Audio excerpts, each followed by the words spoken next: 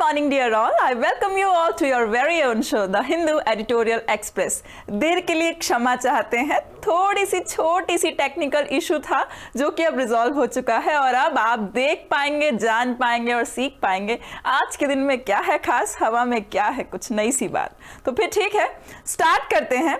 Start करने के लिए हमारे पास आज का मोटिवेशनल कोट जो है उसके दिन से हम दिन की शुरुआत करेंगे, लेकिन आपको आज के कुछ वादे पता चलने चाहिए। वादे क्या क्या हैं? तो देखिए, आप भी जानते हैं आपका दिन जो है वो शुरू होगा एक मोटिवेशनल कोट के साथ। आपको देखने के लिए मिलेंगे बहुत सारे ओवरव्यूज आर्टिकल के ऊपर, आप जान पाएंगे इंपॉर्टेंट वोकैबुलरीज, ग्रामर से रिलेटेड रूल्स और टोन्स आर्टिकल्स की देखने को मिलेगी, मैप की प्रैक्टिस, बहुत कुछ है आज के लिए। प्रीवियस डे वोकैब के क्विज जान पाएंगे, आप देख पाएंगे SBI PO के लिए डिस्क्रिप्टिव पार्ट, इडियम्स फ्रेजेस हमारे शो का सबसे अभिन्न हिस्सा है, अंग है, one word substitutions, phrasal verbs, economic definitions, last but not the least show के खत्म होने के कुछ देर बाद आपको PDF भी मिलेगी, राइट? तो ठीक है, फिर आज के दिन का मोटिवेशनल कोट तो सुन लीजिए। बहुत महान व्यक्ति ने कहा है, when you go in search of honey you must expect B stung bye बीज। जब आप शहद की खोज में जाते हैं तो आपको मधुमक्खियों द्वारा काटे जाने की संभावना को भी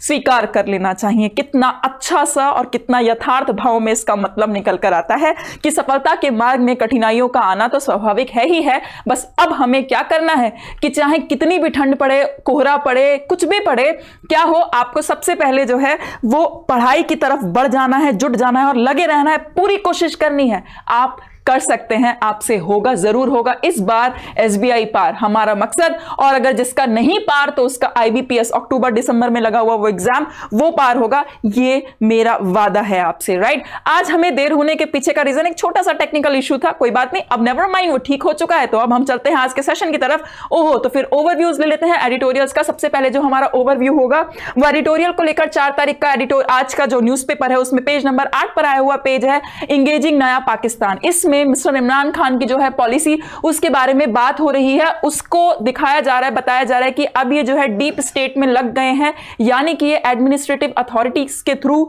डिस्कशन कर रहे हैं और पाकिस्तान के इश्यूज को रिजॉल्व करने की कोशिश कर रहे हैं। यहां पर मिलिट्री का रोल भी बहुत ज्यादा ऊपर उठकर आ रहा है और अब देखना पड़ेगा कि क्या इनकी चीजों को, इनके द्वारा लिए गए डिसीजन से भारत को कुछ फायदा होता है। इसके जस्ट लेफ्ट हैंड साइड में आपको दिखाई देगा, यहां पर आप देख सकते हैं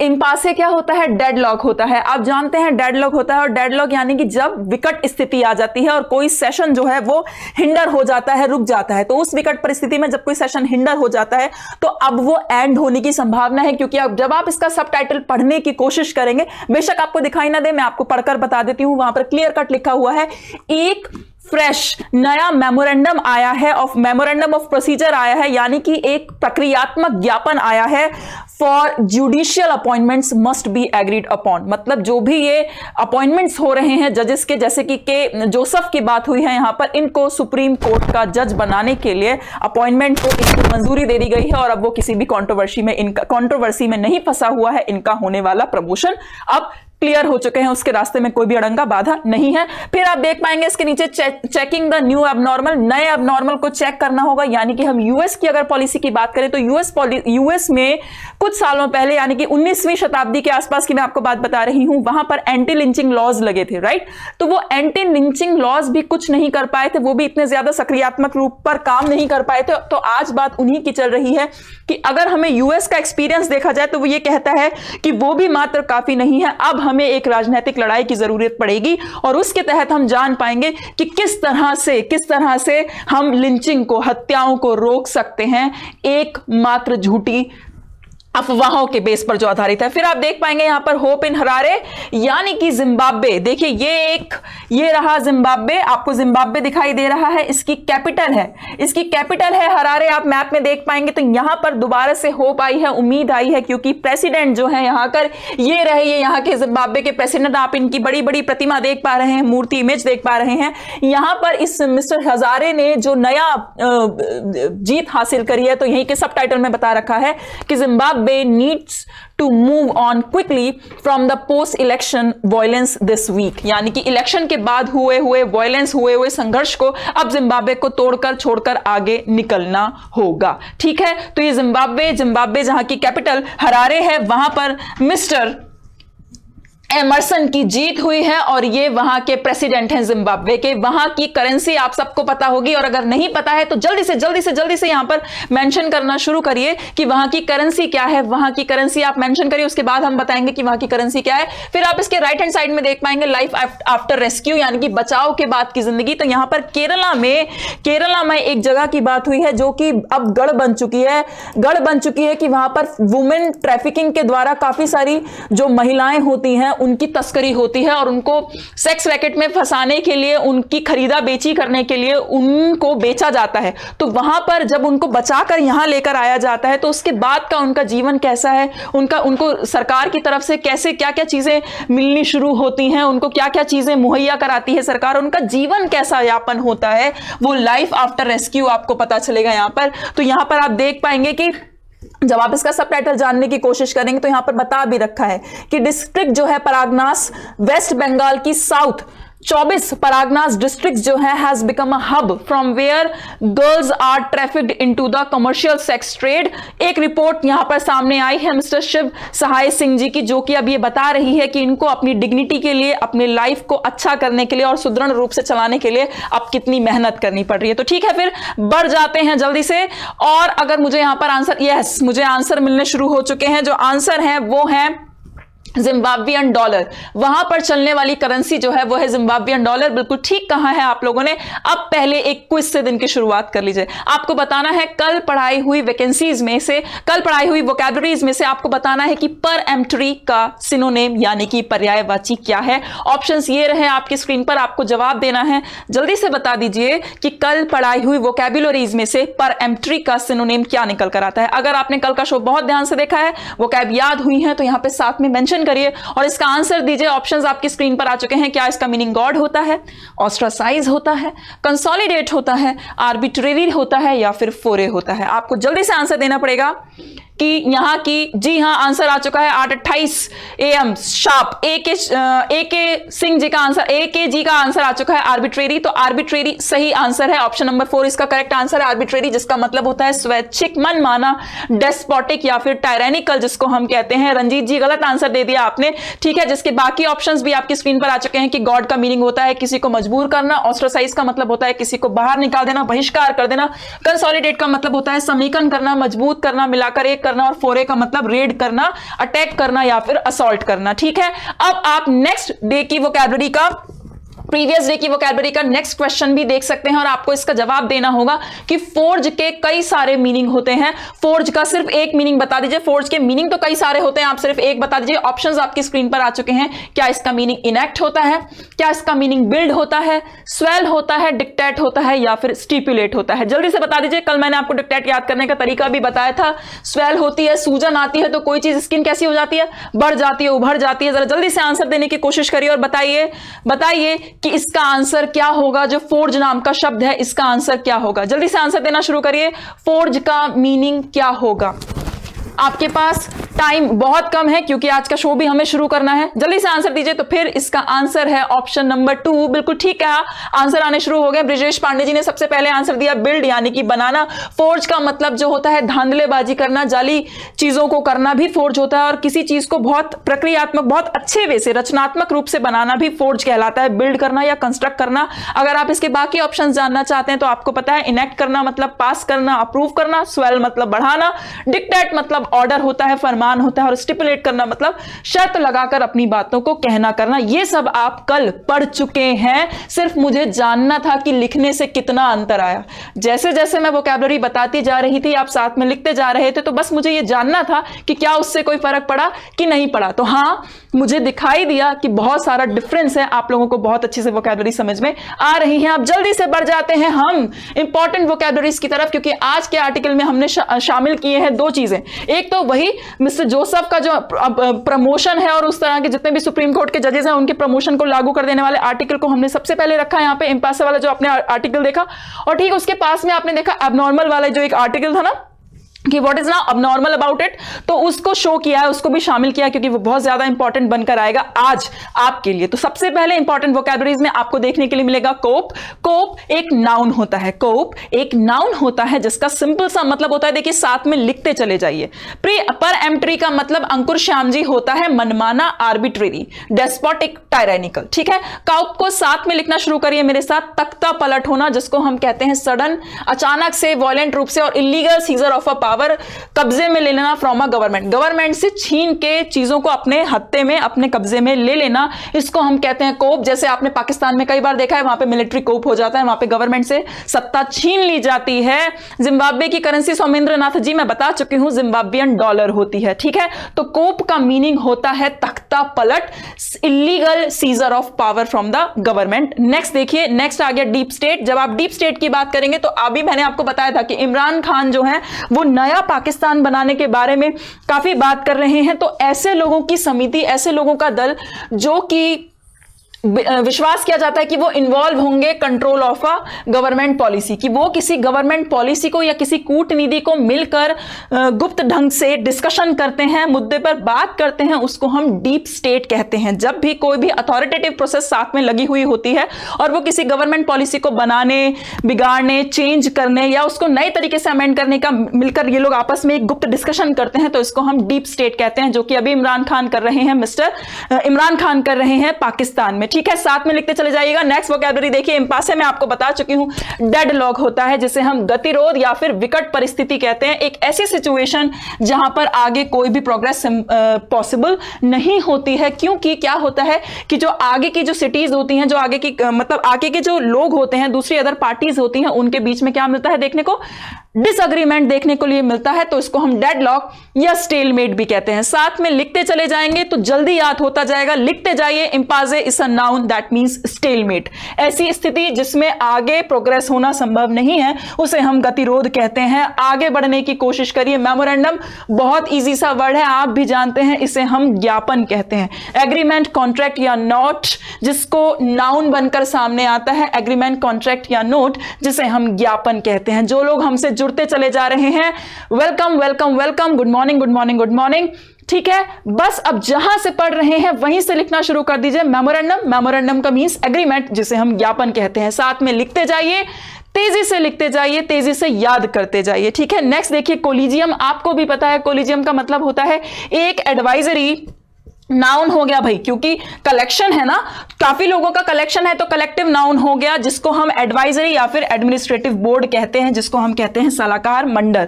काफी लोग मिलकर एक एडवाइजरी कमेटी जिसको कहते हैं, जिसको एक एडमिनिस्ट्रेटिव बोर्ड कहते हैं, उस सलाहकार मंडल को हम कह देते हैं कोलिजियम। कोलिजियम कुछ नहीं बल्कि एक नाउन होता है। अब जल्दी जल्दी साथ में लिखते जाएंगे, जितना ज्यादा उतना ज्यादा तेज गति से आपको याद होता चला जाएगा। Moving on to the next, reiterate. री मतलब दोबारा से, इटरेट मतलब कहना, तो वही बात, रीस्टेट, रीटेल और रिकैपिटुलेट जिसको कहते हैं हम दोहराना। किसी बात को दोहराना कहलाता है रीइटरेट। अब बढ़ जाइए आगे की तरफ तो आपको देखने के लिए मिलेगा next word explicitly. Explicitly LY लगा है क्लियर कट लास्ट में, तो आपको पता है, अब तक तो आपको पता चल चुका है कि जिन शब्दों के अंत में अमूमन LY लगा होता है वो क्या कहलाते हैं, एडवर्ब कहलाते हैं, आमतौर पर एडवर्ब कहलाते हैं। साथ में लिखते जाइए, याद होता जाएगा, जिसका मतलब होता है एक्सप्लिसिट मतलब क्लियर। तो एक्सप्लिसिटली मतलब क्लियर रूप से, इन a clear and detailed manner, बहुत ज्यादा स्पष्ट रूप से, स्पष्ट तरीके से, स्पष्ट ढंग से जो काम किया जाता है, कहा जाता है, उसे हम एक्सप्लिसिटली कहते हैं। नाउ नेक्स्ट, अब जरा आगे बढ़िए और नेक्स्ट वोकैबुलरी को देख लीजिए। Next is prevail. आपको भी पता है अगर कोई चीज प्रिवेल होती है तो वो प्रबल हो जाती है, प्रूव मोर पावरफुल, और ज्यादा प्रबल होकर सामने आती है, उसको हम क्या कहते हैं, प्रिवेल कहते हैं। जिसको प्रिवेलिंग की तरह से भी यूज किया जाता है वो कहलाता है प्रिवेल। नेक्स्ट वोकैबुलरी की तरफ आइएगा। जब हम नेक्स्ट वोकैबुलरी देखेंगे तो नेक्स्ट वोकैबुलरी में भी हमको बहुत कुछ जानने के लिए मिलेगा, और वो क्या होगा, जैसे कि जब आप वोकैब की बात करेंगे तो यहां पर आपको एलिवेशन देखने के लिए मिला है। एलिवेशन का मतलब प्रमोशन होता है, जिसको हम उन्नति कहते हैं। एलिवेशन मतलब उठाना, ऊपर लेके जाना, प्रमोशन यानी कि उन्नति। नेक्स्ट देखिएगा, क्वैश कर देना। किसी चीज को जब क्वैश कर देते हैं तो कैंसिल कर देते हैं, रिवर्स कर देते हैं, रिजाइंड कर देते हैं, जिसको हम कहते हैं अभी खंडित कर देना, कैंसिल कर देना, रोक रोक देना, उसको पीछे खींच देना, रिपील करना भी इसको कहते हैं कि रिपेल हो गया है तो उसको REPEAL रिपेल भी कहलाता है। ये क्वैश, तो क्वैश एक वर्ब होता है, याद रखिएगा, ठीक है, क्वैश एक वर्ब होता है, याद रखना है तो याद रख लीजिए। ऐश ने नई मूवी को करना कैंसिल कर दिया है, ऐश ने नई मूवी को करना कैंसिल कर दिया, उन्होंने पोस्टपोन कर दिया, वो अब नई मूवी को नहीं कर रहे हैं, अभी खंडित कर दिया, रोक दिया। याद करने का तरीका लिखते जाएं साथ में। नेक्स्ट वोकैबुलरी की बात करिए तो वो है वेहेमेंटली। वेहेमेंट मतलब होता है बहुत ज्यादा जोश, एक्साइटमेंट, ठीक है, पैशन। तो वेहेमेंटली LY लग गया, क्लियर कट है, एडवर्ब बन गया, जिसका मतलब होता है बहुत ज्यादा फोर्सफुल, पैशनेट और इंटेंस मैनर में, बहुत ज्यादा ग्रेट फीलिंग्स के साथ अपनी बात को कहना, आवेगपूर्ण तरीके से किसी चीज को कहना, रखना या समझाना क्या कहलाता है भाई? वेहेमेंटली कहलाता है। अब जरा जल्दी से आगे बढ़िए। होल्ड बैक, आपको भी समझ में आ गया, होल्ड रोकना, बैक पीछे खींचना। तो किसी चीज को, बहुत इंपॉर्टेंट है, इसको मार्क कर लीजिएगा, डेसिस्ट को मार्क कर लीजिएगा। ये एक फ्रेजल वर्ब हो गया होल्ड बैक, जिसका मतलब हो गया डेसिस्ट करना, फोरबियर करना या फिर डिसकंटिन्यू करना, मतलब किसी चीज को क्या कर देना, रोक देना, रोकना, उसको डिसकंटिन्यू करना, उसको पीछे खींचना is known edge hold back. Next देखिए बाइंडिंग, इजी वर्ड है लेकिन फिर भी अगर बीच में समझ में ना आए तो हम समझते हैं कि बंधना होता है ना, बंधना होता है इसलिए रखा गया है। एक एडजेक्टिव होता है, एक एडजेक्टिव होता है, ING लगा हुआ है लेकिन ध्यान से देखिएगा, फिर भी एक एडजेक्टिव होता है, इसका मतलब होता है इररिवोकेबल, ठीक है, जिसको रिवोक नहीं किया जा सकता, पीछे नहीं खींचा जा सकता। अनऑल्टरेबल, अन लग गया तो मतलब नेगेटिव हो जाएगा, ऑल्टर करना जिसको बदल सकना, अन लग गया मतलब जिसको बदल नहीं सकते। इसी तरह से इर लग गया मतलब रिवोक नहीं कर सकते। ब्रेकेबल, जिसको ब्रेक नहीं कर सकते। अनब्रेकेबल, तो इसका मतलब हो गया अनिवार्य, बहुत ज्यादा जरूरी। साथ में लिखते जाइए, आपको तुरंत याद होता जाएगा। Binding, binding, irrevocable, binding, binding, adjective, irrevocable which means अनिवार्य, इंपॉर्टेंट, नेसेसरी। नेक्स्ट अगर आप देखेंगे तो एक मुहावरा देखने के लिए मिलेगा, सिट ऑन समथिंग। जब आप न्यूज़पेपर पढ़ेंगे तो वहां पर लिखा हुआ है सिट ऑन फाइल्स, तो इसका मतलब होता है जो कानूनी प्रक्रिया है, जो केसेस हैं, जो फाइल्स हैं, उनको दबा के रखना, उनको पोस्टपोन करते चले जाना, केसेस को, उसको पीछे खींचते चले जाना। आपने भी सुना है ना, तारीख पे तारीख पे तारीख, कितना फेमस डायलॉग है। तो बस वही है कि जब आप कोर्ट में पहुंचेंगे तो वो केसेस को डिले होते चले जाएंगे, देखा होगा, और पोस्टपोन होते चले जाएंगे। आपने ये भी काफी देखा होगा। बात होती है इतने पुराने मुंबई अटैक की, फैसला आता है अभी कुछ साल पहले, तो आपको भी पता है कि कोर्ट्स में क्या होता है। नेक्स्ट देखिएगा इंटर से। इंटर से एक एडवर्ब होता है, ध्यान से देखिए, इंटर से एक एडवर्ब होता है जिसका मतलब होता है किसी के बीच में, बिटवीन और अमंग देमसेल्व्स, किसी के बीच में, कई लोगों के बीच में या कई समूहों के बीच में जब कोई हमें कहना होता है तो अमंग, अमंगस्ट तो आपने आज तक यूज किया ही है, या अगर दो लोगों के बीच में भी इंटर से है तो ध्यान रखिएगा इंटर से कॉमन वर्ड है, एक बहुत ज्यादा कॉमन वर्ड है, एक ऐसा एडवर्ब है जो बिटवीन और अमंग दोनों के लिए इस्तेमाल हो सकता है, इसको हम इंटर से कहते हैं। ये एक एडवर्ब है, ये प्रीपोजिशन नहीं है, इसका ध्यान रखिएगा। नेक्स्ट देखिए क्वैश। क्वैश आप पढ़ चुके हैं, कैंसिल करना, रिवर्स करना, रिजाइन करना, अभिखंडित करना, राइट। दोबारा से लिख दीजिएगा ताकि जल्दी से याद हो जाए। अब आ जाइए जल्दी से इम्पास से एंड कि किस तरह से डेडलॉक खत्म हो रहा है। अगर हम बात करें कि इसका जो है सब टाइटल है वो क्या कह रहा है, तो लिखा हुआ है now a fresh memorandum of procedure, प्रक्रियात्मक ज्ञापन जो है फॉर जुडिशियल अपॉइंटमेंट्स, जो वैधानिक अपॉइंटमेंट्स हो रहे हैं, जो न्यायिक अपॉइंटमेंट्स हो रहे हैं, मस्ट बी एग्रीड अपॉन। अब उनको जो है वो लागू कर ही देना चाहिए, अब उनको बिना किसी कंट्रोवर्सी के पारित कर ही देना चाहिए, और अब उसके ऊपर ज्यादा पोस्टपोनिंग उसको नहीं करनी चाहिए। नेक्स्ट देखिएगा, the centre has cleared the elevation of justice KM Joseph. मैंने आपको पहले ही बता दिया था कि अब सेंटर की तरफ से भी हरी झंडी मिल गई है कि जस्टिस KM जोसेफ, जिनका अब तक प्रमोशन अटका हुआ था, विवादों में था, करीबन ये न्यूज जो है आपको अप्रैल में कई बार सुनने को मिल रही थी, अब क्या हो गया है, अब ये सुप्रीम कोर्ट के जज बन जाएंगे, सुप्रीम कोर्ट के जस्टिस बन जाएंगे, और ये जो जस्टिस बनेंगे सुप्रीम कोर्ट के, अब इनका प्रमोशन जो है वो सेंटर ने तय कर दिया है कि जरूर होगा।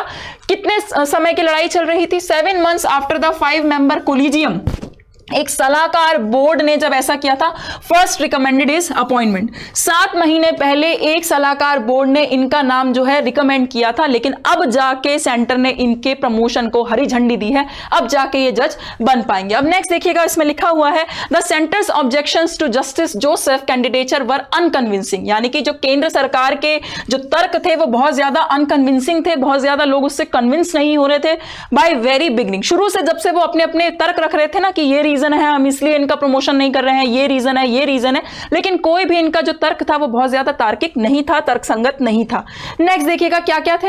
It made an issue of his relative lack of seniority among the other जजेस ऑफ सुप्रीम कोर्ट। इन्होंने कहा कि बाकी जो सुप्रीम कोर्ट के जजेस हैं उसमें इनकी जो सुपीरियरिटी है, उसमें जो इनकी सीनियरिटी है वो अभी काफी कम है, अभी इनका बैच काफी पुराना है। पहला पॉइंट उन्होंने ये रखा था। दूसरा पॉइंट उन्होंने ये भी रखा था सेंट्रल गवर्नमेंट ने कि उनका जो एलिवेशन, उनका जो प्रमोशन होगा would give excessive representation to Kerala. मतलब एक स्टेट ऐसी हो जाएगी जिसके बहुत ज्यादा जजेस जो हैं वो सुप्रीम कोर्ट में अगर पहुंच गए तो वहां पर रीजनल रिप्रेजेंटेशन में इंबैलेंस देखा जाएगा, कि मतलब लोग ये कहने लग जाएंगे कि सबसे ज्यादा जो कोर्ट में जजेस आ रहे हैं वो केरला के ही आते चले जा रहे हैं, शायद जो सेंट्रल गवर्नमेंट है वो केरला को ही फेवर कर रही है। तो इन सब चीजों को रोकने के लिए, रीजनल रिप्रेजेंटेशन में इंबैलेंस को रोकने के लिए भी सरकार ने इनके एलिवेशन को अभी रोका हुआ था, इनके प्रमोशन को रोका हुआ था। तो उन्होंने ये भी कहा था कि अगर इनका प्रमोशन कर दिया गया तो इससे जो है सेंटर रीजनल रिप्रेजेंटेशन में इंबैलेंस दिखाई देगा, राइट। दूसरी बात जो थी वो आपको ये जानने के लिए मिली थी, it only served to strengthen the suspicions that justice Joseph found himself in disfavour because he was on a bench that क्वेश्ड, जिसने कैंसिल किया था, अभी खंडित किया था अधिरोपण। किसका अधिरोपण खंडित किया था? Of President's rule in Uttarakhand in 2016, a charge the government vehemently denied। ठीक है, यानी कि अब ध्यान से देखते जाइएगा, ध्यान से समझते जाइएगा, और जब आपको लगने लगे कि चीजें बहुत तेजी से आगे बढ़ रही हैं तो आप उसको एक बार पढ़कर भी समझिएगा। ठीक है, देखिए क्या लिखा है।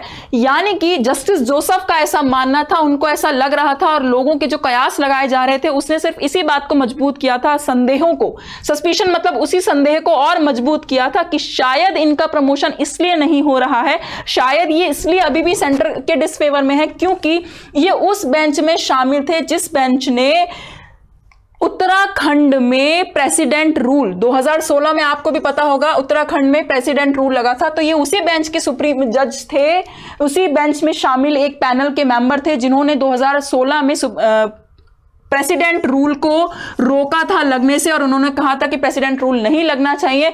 एक ऐसा चार्ज था, एक ऐसा वो था, एक क्या कहते हैं इसको, इल्जाम था, जो कि गवर्नमेंट जिसको आवेगपूर्ण ढंग से मना करती जा रही थी कि नहीं नहीं नहीं लगना चाहिए, जबकि ये उस पैनल में शामिल थे जिन्होंने 2016 में उत्तराखंड में प्रेसिडेंट रूल लगने से रोका था, उसको अधिखंडित किया था।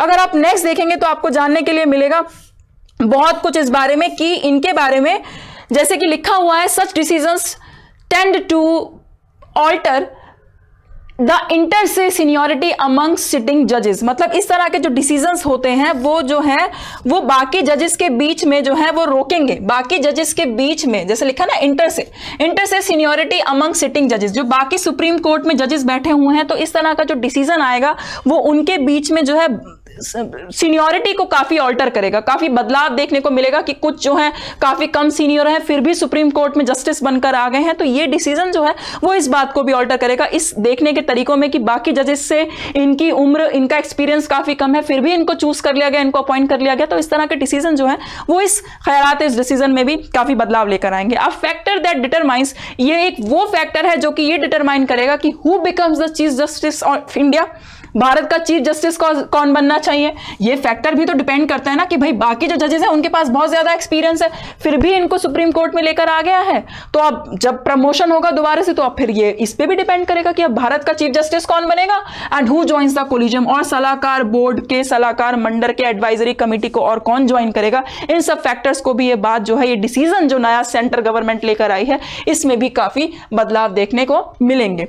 फिर आप आगे बढ़िए, अब और वो क्या कहना चाहते हैं एट द एंड, अंत में ऑथर अपनी बात को समराइज करते हुए, वेहमेंटली का मतलब राजेश चौरसिया जी मैं बता चुकी हूं, वेहमेंटली का मतलब होता है आवेगपूर्ण रूप से, डिनाइड मतलब मना कर रही थी, खंडन कर रही थी, अचार्ज मतलब ऐसे इल्जाम को सरकार जो है आवेगपूर्ण रूप से मना कर रही थी कि इल्जाम हम पे मत लगाओ, ये इल्जाम जो है वो किसी और पर लगाओ, हम पर मत लगाओ क्योंकि हमने ऐसा कुछ नहीं किया है। प्रेसिडेंट रूल को वो मना कर रही थी कि वहां से 2016 में मत उठाओ, जबकि के.एम. जोसेफ जी की जो कमेटी, जो पैनल था, इन्होंने वहां से उस रूल को अभी खंडित कर दिया था।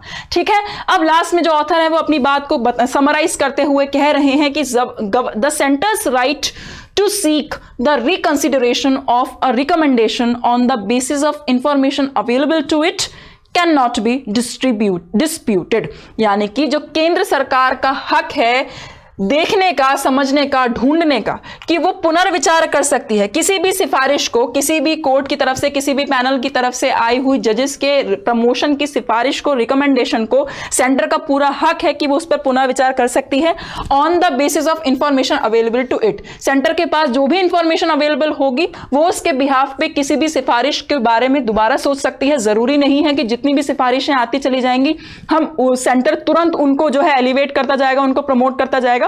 और इस चीज पर जो है बिल्कुल भी विवाद नहीं होना चाहिए। आखिर वो गवर्नमेंट है, आखिर उनका भी कोई रोल है, उनका भी कोई पॉइंट है, कोई नतीजा है, कोई मसूदा है, उनकी भी कोई इंडिया में भाई सेंटर गवर्नमेंट है, आखिर वो तो उनके पास भी कुछ इंफॉर्मेशन होती होगी जिसके बिहाफ पे वो जो भी डिसीजंस लेंगे वो सही लेंगे। अगर आपको चीजें समझ में आ रही हैं, स्पीड अगर आपके काम की है और अगर चीजें भी आपको अच्छा लग रहा है, अवनीश जी कह रहे हैं मजा आ रहा है, तो भाई लाइक के रूप में बता दीजिए कि आपको वाकई में मजा आ रहा है। ठीक है, नेक्स्ट लिखा है the reasons for seeking रिकंसिडरेशंस need to be explicitly stated in every such instance. इस तरह के हर उदाहरण में, जैसे अभी मिस्टर के.एम. जोसेफ में देखने के लिए मिला है, तो इस तरह के हर उदाहरण में जो भी ये रीजंस होते हैं ना कि क्यों सरकार को दोबारा इन सिफारिशों को रिकंसीडर करना है, क्यों इन पर पुनर्विचार करना है, इसको बहुत खुले तौर पर, साफ तौर पर सरकार को बताना भी चाहिए, स्टेट भी करना चाहिए, क्लियर करना चाहिए। नीचे लाइक के बटन को प्रेस करने से लाइक होता है। हरिओम रॉय जी यहां पर थम्स अप भी बनाइए, लेकिन नीचे एक बार लाइक के बटन को प्रेस करिए तब लाइक होता है। ठीक है, अगर आप नेक्स्ट देखेंगे तो उसमें यह भी बात कही गई है कि सेंटर को क्लियर करना पड़ेगा कि रीजंस क्या है। ठीक है, नेक्स्ट जब हम देखेंगे तो उसमें आपको यह भी देखने के लिए मिलेगा कि the current controversy may have come to a close but the possibility of other flash points can not be ruled out. मतलब हो सकता है कि अभी जल्दी में अगर हम देखें तो अभी जो फिलहाल की ये कंट्रोवर्सी थी, ये जो विवाद था, ये जो है खत्म हो रहा है। May have come to a close मतलब ये तो खत्म हो रहा है, लेकिन अभी भी चांसेस बने हुए हैं, पॉसिबिलिटीज हैं कि दूसरे झगड़े के मुद्दे जो हैं अभी उनको भी हटाया नहीं गया है, उनको भी हटाया नहीं जा सकता है, एकदम से उनको रूल आउट नहीं किया जाएगा। ठीक है, अगर हम नेक्स्ट मुद्दे को समझने की कोशिश करें तो वहां पर नेक्स्ट में इन्होंने ये भी कहा है, if the judiciary and the government want to dispel the impression of the prolonged conflict, a fresh memorandum of procedure for appointments has to be agreed upon. यानी कि अगर सरकार को, न्याय तंत्र को और सरकार वाकई में दूर करना चाहती है बहुत ज्यादा लंबे पुराने समय से चले आ रहे विवादों को, प्रोलॉन्ग्ड कॉन्फ्लिक्ट्स को अगर दूर करना चाहती है, तो फिर जो एक नया प्रक्रियात्मक ज्ञापन जो है उसको सौंपना पड़ेगा ऑफ अपॉइंटमेंट्स को लेकर नया प्रक्रियात्मक ज्ञापन जो है वो बिना किसी कॉन्फ्लिक्ट के, बिना किसी कंट्रोवर्सी के, सबको राजी होकर एक साथ मिलकर पारित करना पड़ेगा और उसको लागू करना पड़ेगा। लाइक एग्रीड अपॉन का मीनिंग भी लिखा हुआ, it is unclear what exactly is holding it up. Author ने लास्ट में अपनी बात को खत्म करते हुए आखिरी लाइन में यह भी कहा है कि अभी तक क्लियर नहीं हुआ है कि क्या ऐसा वजह है, क्या ऐसा मुद्दा, ऐसा पॉइंट क्या है कि केंद्र सरकार अपने आप को रोक रही है, अपने आप को पीछे खींच रही है अभी भी एग्रीड अपॉन होने के लिए, कोई भी बिना किसी कंट्रोवर्सी के नए अप्रूवमेंट्स को, नए रिकमेंडेशंस को अप्रूव करके उनका एलिवेशन करने के लिए ऐसी क्या वजह है जो सेंटर को अभी भी रोक रही है। राइट, ठीक है, तो जब हम बात कर रहे हैं, हमने इतना कुछ पढ़ समझ लिया है, अब हमें कुछ जानने के लिए नया मिलेगा, तो ठीक है, सबसे पहले जादू का पिटारा से पहले टोन जान लेते हैं। आप तब तक क्या करिए, जादू के पिटारे का स्क्रीनशॉट ले लीजिए, आप स्क्रीनशॉट ले लीजिए, तब तक हम टोन की बात करते हैं, क्योंकि यहां पर पूरी तरह से गवर्नमेंट के ढांचे की, स्ट्रक्चर की बात हुई है। ठीक है, पूरी तरह से गवर्नमेंट के ढांचे की, स्ट्रक्चर की बात हुई है, इसलिए इस पैराग्राफ की टोन बहुत ज्यादा टेक्निकल है। बहुत कुछ नई चीजें उस इंफॉर्मेशन के बारे में जानने को मिली और आपको कोर स्टडी, इस कोर फील्ड से रिलेटेड सारे आइडियाज जानने के लिए मिले कि पहले क्या हुआ था, कौन सी कमिटी थी, उसको पीछे हटाने के पीछे का क्या रीजन हो सकता था, अब क्या हुआ, अब उनका प्रमोशन जो है उसको मंजूरी दे दी गई है, हरी झंडी दिखा दी है केंद्र सरकार ने भी। तो किस किस तरह से चीजें जो होती हैं उनको हम बात करते हैं। राइट, अब जो है ग्रामर रूल्स को देखेंगे। सबसे पहले रूट वर्ड्स को समझ लीजिए। पायरो मतलब आग होता है या गर्मी होती है, तो चाहे पायरोटेक्निक्स की बात करें, मतलब आग बनाने के, नए पटाखे बनाने के जो नई नई टेक्निक्स होती हैं उसको पायरोटेक्निक्स कहते हैं। पायरोमीटर, जाहिर सी बात है, समझ में आ गया, ऐसा मीटर, ऐसा गॉज जो कि हाई टेम्परेचर को मेजर कर पाए उसको पायरोमीटर कहते हैं। राइट, जैसे पायरेटिक होता है, पायरेटिक जो होता है वो भी फीवर इंड्यूस करता है। बहुत ज्यादा टेम्परेचर हो जाएगा तो आपको पता है टेम्परेचर बढ़ता है तो फीवर बढ़ता है, तो पायरेटिक जो कि फीवर को इंड्यूस करता है। अगर आप स्क्रीनशॉट ले चुके हैं तो भाई तुरंत जो है यस बोल दीजिए, ठीक है, और वोकैबुलरी का भी साथ में लेते चले जाया करिए स्क्रीनशॉट, है ना, और बता दिया करिए जब आपने स्क्रीनशॉट ले लिया करे ताकि मैं आगे बढ़ जाया करूं। नोव का मतलब होता है न्यू। निशा भगनानिया जी गुड मॉर्निंग, ठीक है, आप जल्दी से जहां से जुड़ी हैं वहीं से जुड़ जाइए। Next is now. नोव मतलब न्यू। न्यू के लिए लिखा हुआ है कोनोवेट।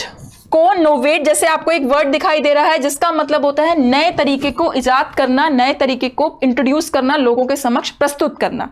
नोवेल्टी कोई चीज नई तो नोवेल्टी। नोविश, नोविश आपको पता है किसी काम को नया नया शुरू करने वाला जो होता है ना, एकदम बिगिनर जो होता है वो नोविश कहलाता है, ठीक है। यस यस यस आप लोग ले चुके हैं। रेनोवेट का मतलब भी किसी चीज को दोबारा से शुरू करना। अब जरा ग्रामर रूल्स की बात कर लीजिए क्योंकि आपने बहुत कुछ देखा है, जरा ग्रामर रूल्स को देख लीजिए। जैसे देखिए प्रेसिडेंट का रूल है इसलिए अपॉस्ट्रोफी एस लगा हुआ है, राइट।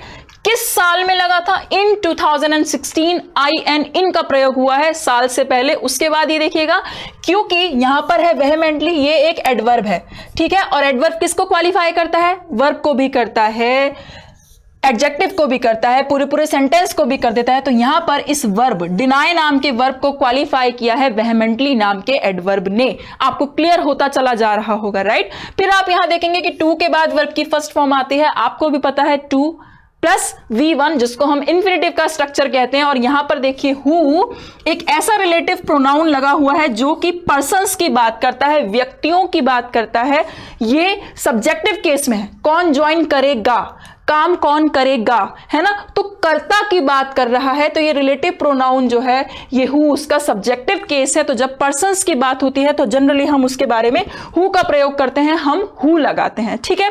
नेक्स्ट अगर हम देखेंगे तो हमको और भी बहुत सारी ग्रामर जानने के लिए मिलेगी कि आपको भी पता है कि हैज हैव हैड के साथ वर्ब की थर्ड फॉर्म आती है। आपको भी पता है हैज हैव हैड के साथ वर्ब की थर्ड फॉर्म आती है, क्लियर कट। क्योंकि जो है बात पुरानी हो रही थी कि तब के सरकार के तथ्य जो थे, केंद्र सरकार के तथ्य और जो वो अपने बातें दे रही थी, अपने पॉइंट्स दे रही थी, बहुत ज्यादा अनकन्विंसिंग थे। कई सारे ऑब्जेक्शंस थे, सेंटर के जो ऑब्जेक्शंस थे वो कई सारे थे, तो इसलिए वर लगा है क्योंकि बात पास्ट की हो गई है। और आपको भी पता है वॉज वर्ग के साथ जो है वो क्या लगता है? ING लगता है। डिनाई का हिंदी मीनिंग मैम वर्षा गौर जी, डिनाई का मतलब होता है मना कर देना, ठीक है, खंडन कर देना, मना कर देना कि नहीं ये चीज ठीक नहीं है। तो आपने भी देखा कि इज एम आर के साथ जिस तरह से ING लगता है प्रेजेंट कॉन्टिन्यूअस टेंस में, उसी तरह से पास्ट कॉन्टिन्यूअस टेंस में वर में क्या लगता है? वर के साथ, वॉज वर के साथ ING लगता है। क्यों लगा है वर? क्योंकि यहां पर एक सिंगुलर ऑब्जेक्शन की बात नहीं हुई है, यहां पर प्लूरल ऑब्जेक्शंस की बात हुई है, इसलिए यहां पर क्या लिखा हुआ है? यहां पर वर अनकन्विंसिंग लिखा हुआ है। अब जल्दी से बहुत कुछ जान पाए हैं, बहुत कुछ देख पाए हैं, तो अब जरा आगे बढ़ जाते हैं। देखिए तो अब आपका एक रीअरेंजमेंट का क्वेश्चन आपके सामने आ चुका है। अब आपको रीअरेंज करके बताना होगा। Oh no, not a rearrangement, that's not a rearrangement, that's a phrase replacement, ठीक है। That's not a rearrangement, that a phrase replacement. आपको एक फ्रेज को रिप्लेस करना होगा। भाई लिखा हुआ अभी सामने कि बोल्ड में आपको एक सेंटेंस का पार्ट दिया हुआ है जो कि ग्रामेटिकली करेक्ट हो भी सकता है, नहीं भी हो सकता है। अब आपको चूज करना है निम्नलिखित 5 में से कि कौन सा आपका आंसर सही है। आपको चूज करना है कि निम्नलिखित लिखे हुए सेंटेंस में से एक पार्ट जो बोल्ड किया गया है, इटैलिक और अंडरलाइन है, आपको बताना है क्या वो ग्रामेटिकली सही है, साउंड है, या जो बाकी के 4 फ्रेजेस हैं, क्या ये फ्रेज, ये या ये, इन चारों में से कौन सी फ्रेज ठीक है आपको ये बताना पड़ेगा, राइट। और अगर आपको लग रहा है कि जो लिखा हुआ है वो बिल्कुल ठीक है तो आप नो करेक्शन रिक्वायर्ड को भी चूज कर सकते हैं। जल्दी से आंसर दीजिए। और ठीक है, लक्ष्मी वर्मा जी का आंसर आ चुका है। सबसे पहले ऑप्शन नंबर 3, तो आंसर देख लेते हैं। जी हाँ, आपने बिल्कुल ठीक कहा, ऑप्शन नंबर 3 इसका करेक्ट आंसर है। आपको आंसर के लिए एक्सप्लेनेशन भी चाहिए तो वो भी ध्यान से सुन लीजिए, साथ में सुन लीजिए, मार्क कर लीजिए, क्योंकि यहां पर लिखा हुआ है स्नैच्ड, है ना, क्योंकि यहां पर स्नैच्ड लिखा हुआ है, ये पास्ट टेंस है, पास्ट टेंस है। आपको भी पता चल गया, ईडी लग गया, वर्ब की सेकंड फॉर्म हो गई। जनरली पास्ट इंडेफिनिट टेंस में ही वर्ब की सेकंड फॉर्म आती है। तो यहां पर भी आपको पता है कि किसी कंजंक्शन से अगर 2 वर्ब जुड़ते हैं, फिर देखिए किसी कंजंक्शन से अगर 2 वर्ब जुड़ते हैं तो दोनों की फॉर्म कैसी होनी चाहिए? एक जैसी होनी चाहिए। एक प्रेजेंट में होना चाहिए तो दूसरा भी प्रेजेंट में होना चाहिए। इसलिए स्नैच मतलब छीन लेना, ठीक है। रॉबर्ट्स ने, गुंडों ने जो था वो छीन ली गन, सिक्योरिटी गार्ड से गन छीन ली, ठीक है, और हवा में 2 फायर करे और पैसा लेके जो है वो भाग गए, escaping with the money, और पैसा लेके वो लोग भाग गए, ऐसा लिखा हुआ है, ठीक है। तो आपको भी पता है कि जब कंजंक्शन से दो वर्ब जुड़े होते हैं तो दोनों की फॉर्म जो है वो सेम होनी चाहिए, इसलिए यहां पे फायरिंग नहीं आना चाहिए, क्या आना चाहिए, फायर्ड आना चाहिए, FIRED आना चाहिए, ठीक है। सेम पार्ट ऑफ स्पीच को फॉलो करते हैं, इसलिए लिखा हुआ है fired 2 shots in the air, fired 2 shots in the air, क्योंकि यहां पर स्नैच्ड था, वर्ब की सेकंड फॉर्म थी, तो इधर भी वर्ब की सेकंड फॉर्म ही सही होगी, कोई और फॉर्म सही नहीं होगी। अब जल्दी से आगे बढ़िए, आई होप आपको ये समझ में आ रहा है। इंग्लिश भी साथ साथ में ठीक होती चली जा रही है, छोटे छोटे रूल्स भी मिलते चले जा रहे हैं। 595 people are watching now but likes are there only 378। तो भाई थोड़ी सी मैं रिक्वेस्ट कर सकती हूँ क्या कि आप मुझे लाइक्स दे देंगे, मेरी ताकत बढ़ा देंगे क्या? अगर हाँ तो प्लीज बढ़ा दीजिए। अब क्या है, अब हम आगे बढ़ चलते हैं। आगे बढ़ने के लिए हमें देखने के लिए मिलेगा एक सरप्राइज एमसीक्यू, एक सरप्राइज एमसीक्यू है, और अब आपको बताना पड़ेगा कि जर्मनी की कैपिटल क्या है, आपको बताना पड़ेगा जर्मनी की कैपिटल क्या है। और मैं इससे पहले आपको बता दूं कि जर्मनी को रखने के पीछे ऑप्शंस आ चुके हैं, बर्लिन है, बीजिंग है, मॉस्को है, पेरिस है या टोक्यो है। जल्दी से बता दीजिए। अगर आपको पसंद आ रहा है ना शो, तो आपको ये क्वेश्चन भी देखने के लिए जरूर मिलेगा। और आपको पता है कि मैं कोई काम निराधार बेसिस पर नहीं करती हूं, इसके पीछे भी कोई बहुत सॉलिड रीजन है कि मैंने आज यही एमसीक्यू चूज किया। जल्दी से बता दीजिए जर्मनी की कैपिटल क्या है, और आंसर आ चुके हैं। जी हाँ, बर्लिन।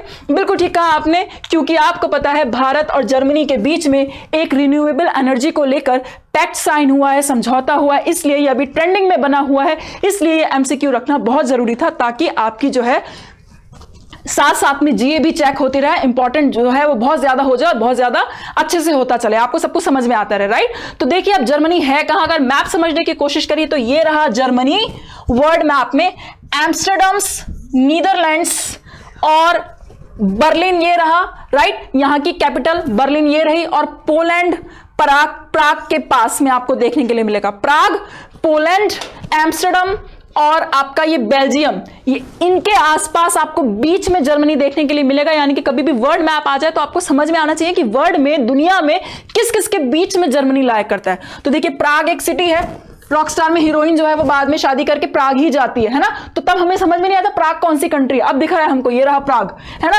जर्मनी के पास में है प्राग। ये रहा एम्स्टरडम, नीदरलैंड्स, बर्लिन तो पता ही है वहां की कैपिटल है। ये रहा पोलैंड और बेल्जियम, और ये रहा आपका जर्मनी। इसके और इंडिया के बीच में जो है एक साइन हुआ है एग्रीमेंट, जो कि किस पर डिपेंड करता है भाई, किस पर डिपेंड करता है, रिन्यूएबल एनर्जी को लेकर, नवकरणीय ऊर्जा से संबंधित इनका एक एग्रीमेंट साइन हुआ है। ऑप्शन नंबर 1 आंसर है। अब आपको पता चलना चाहिए कि भाई बाकी जो है वो कौन से देश की कैपिटल है, ठीक है। तो चाइना की जो है कैपिटल वो बीजिंग है, पता चलना चाहिए आपको। रशिया की कैपिटल मॉस्को है ना। जिन लोग को अच्छा लग रहा है, जिन लोग को कुछ इंपॉर्टेंट यहां पर मिल रहा है, वो इसका स्क्रीनशॉट ले लीजिए जल्दी से, और स्क्रीनशॉट लेने के बाद यस बोल दीजिएगा, ठीक है। चाइना की कंट्री जो कैपिटल है वो बीजिंग है, रशिया की कैपिटल जो है वो मॉस्को है, फ्रांस की कैपिटल आपको भी पता है पेरिस है, जबकि जो जापान है, जापान की कैपिटल है टोक्यो। आप बहुत अच्छे से जानते हैं, आपको सब कुछ पता है, फिर भी जिनको नहीं पता है, जो बिगिनर्स हैं, उनके लिए ये क्वेश्चन बहुत इंपॉर्टेंट है। अगर आपको अच्छा लग रहा है, अगर आपको समझ में आ रहा है, तो आप इसको एक बार स्क्रीनशॉट लेने के बाद यस मैम बोल दीजिए, ताकि हम जल्दी से आगे बढ़ जाए, राइट। स्क्रीनशॉट लेने के बाद बता दीजिएगा ताकि हम आगे बढ़ जाए और नए क्वेश्चन की तरफ आ जाए। जल्दी से बता दीजिए।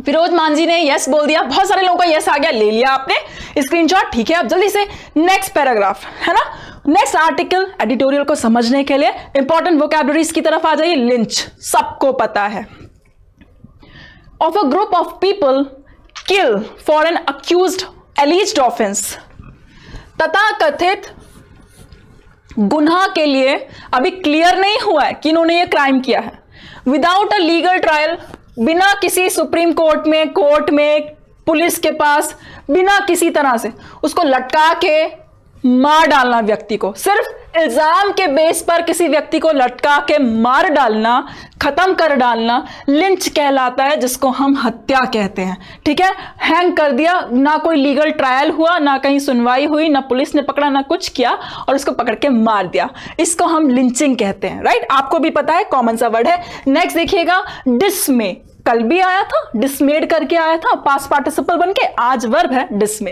डिसमे क्या होता है? वर्ब होता है। साथ में लिखते जाइए और जब ये पूरी स्लाइड कंप्लीट हो जाएगी तो क्या कीजिएगा, इसका स्क्रीनशॉट ले लीजिएगा, साथ में लिखते जाइए ताकि आपको याद होते चले जाए। डिसमे करना, टू फील डिस्ट्रेस, निराश हो जाना, दुखी हो जाना, टू फील कंसर्न, किसी चीज के बारे में बहुत सोचना कि यार ये कैसे हो गया, राइट, उसको हम कहते हैं डिसमे। नेक्स्ट देखिएगा अनटूवर्ड। अनटूवर्ड एक एडजेक्टिव होता है, अनटूवर्ड एक एडजेक्टिव होता है, साथ में लिखते जाइए ताकि आपको याद होते चले जाएं।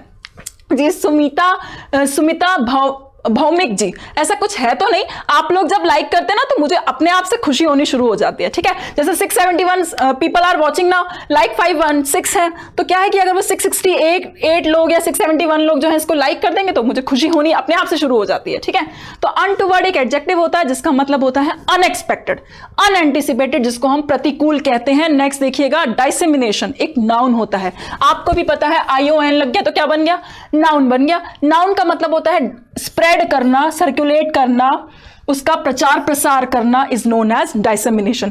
फिर देखिए डिसेमिनेशन होता है डिस्ट्रीब्यूट करना, सर्कुलेट करना, लेकिन ION लगा है तो ये नाउन है। अगर डिसेमिनेट है तो वर्ब है, डिसेमिनेशन है तो नाउन है, डिस्ट्रीब्यूशन या फिर सर्कुलेशन जिसको हम प्रचार प्रसार कहते हैं, राइट।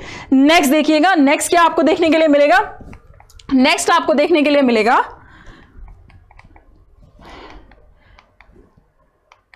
नेक्स्ट आपको यहां पर वन वर्ड सब्स्टिट्यूशन का पिटारा देखने के लिए मिला है। इसको जल्दी से क्या करिए, जल्दी से इसका स्क्रीनशॉट ले लीजिए।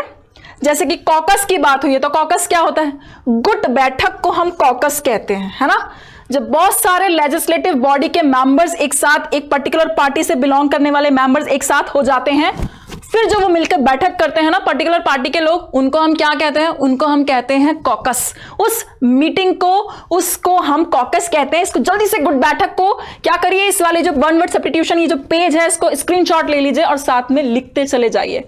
जी हाँ, आशीष कुमार चक जी आपका नाम ले लिया, नीरज कुमार जी वेरी गुड, पूनम घिसिंग जी बहुत अच्छे से जा रहे हैं आप लोग, बहुत अच्छे से लिख रहे हैं, ठीक है, आपने स्क्रीनशॉट भी ले लिया। और कॉन्ग्रेगेशन आपको भी पता है जन समूह होता है, लोगों का जो समूह होता है जो कि किसी रिलीजियस वर्शिप के लिए जो होता है ना, पिलग्रिमेज में लोग जाते हैं। Neeraj Kumar ji hello hello hello, अब जल्दी से पढ़ाई की तरफ आ जाइए। तो कॉन्ग्रेगेशन होता है लोगों का समूह, लोगों का कलेक्शन जो कि पूजा पाठ करने के लिए किसी मुद्दे से इकट्ठे हुए होते हैं। PDF डाउनलोड नहीं हो पा रहा ब्रिजेश पांडे जी, क्योंकि कुछ टेक्निकल इश्यूज है, जब ठीक हो जाएंगे तो आप डाउनलोड कर पाएंगे, ठीक है। इसलिए मैं आपसे कह रही हूं हर साइड का जो है आप स्क्रीनशॉट लेते चले जाइए। अब देखिए क्या लिखा है, चेकिंग द न्यू एबनॉर्मल, नए एबनॉर्मल को चेक करना है। और नया एबनॉर्मल क्या है, वो लिंचिंग की जो घटनाएं हो रही हैं। तो यहां पर ऑथर ने सबटाइटल में कहा है कि यूएस का जो एक्सपीरियंस है, देखिए यूएस से पहले दा लगा है, आपको भी पता है कि जो देश नहीं फेडरेशंस हैं, संघ हैं, उनसे पहले दा लगता है, चाहे यूएस हो, चाहे यूके हो, चाहे यूएसएसआर हो।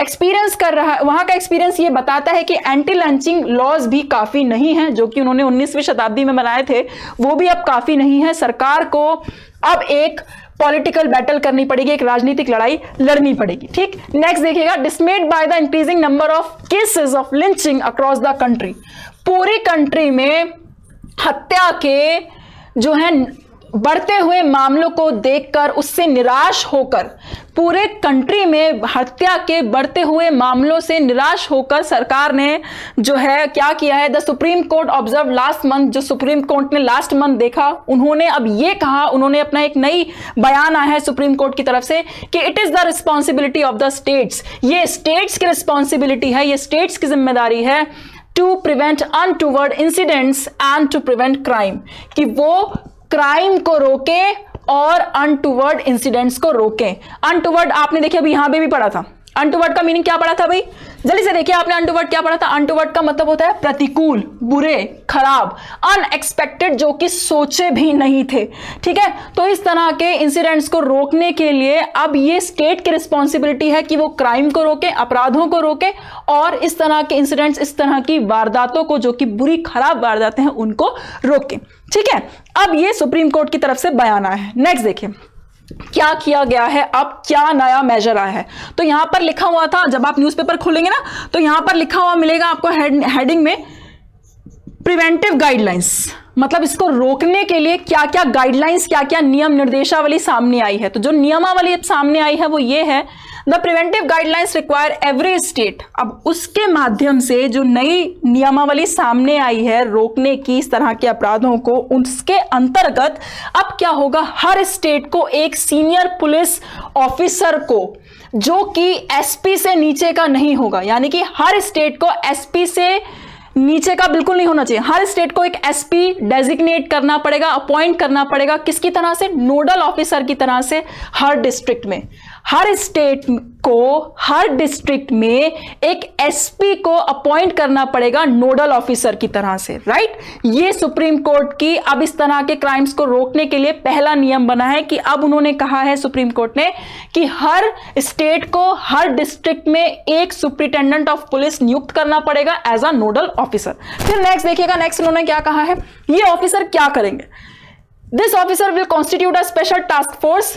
ये अकेले नहीं होंगे, इनकी एक स्पेशल टास्क फोर्स होगी to collect intelligence on persons likely to commit such crimes, जो कि एक रिपोर्ट बनाएंगे इस तरह के लोगों की जो इस तरह की घटनाएं करते हैं, इस तरह के अपराध करते हैं, या फिर उन लोगों की जो कि हेट स्पीच को फैलाते हैं, यानी कि भड़काने वाले भाषण देते हैं लोगों के बीच में, या फिर प्रोवोकेटिव स्टेटमेंट देते हैं जिससे लोग भड़क जाएं।